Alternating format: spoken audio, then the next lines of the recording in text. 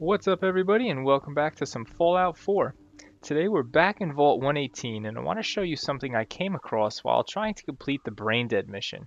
And if you haven't seen that video, make sure to check that out too. We'll run through and see who committed that murder. Okay, back into this video. So while I was searching for clues into who committed the murder in Vault 118, I came across this weird room all the way in the back on the left side. It's the path I'm traveling right now as you're watching. Now back there's a robobrain wearing almost like a sun hat, just kind of walking around. Turns out she seems like she used to be an actress of some sort. And the dialogue between our sole survivor and this robot gets to be a little interesting. So I'm going to let this play out and you guys can see what happens. Well now, if it isn't the brave detective, I haven't seen someone with a body like that in far too long. You're not so bad yourself. You should have seen me before all this. Red hair that was the envy of every girl and legs for days, darling. I'm sure you'd rather hear some of my stories from the silver screen rather than talk about that nasty murder business. I must say, you're quite the actress. What can I say? It just comes naturally. Surely you must be here for my salacious stories of the silver screen. Have you ever done radio?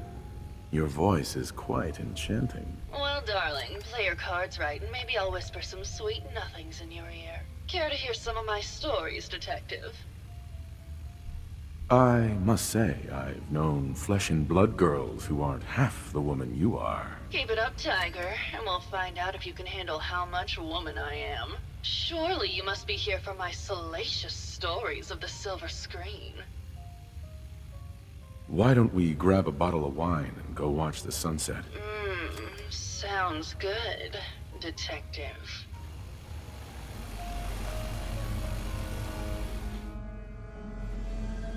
That was great, detective, but we probably shouldn't make a habit of this. Catch you later, Tiger.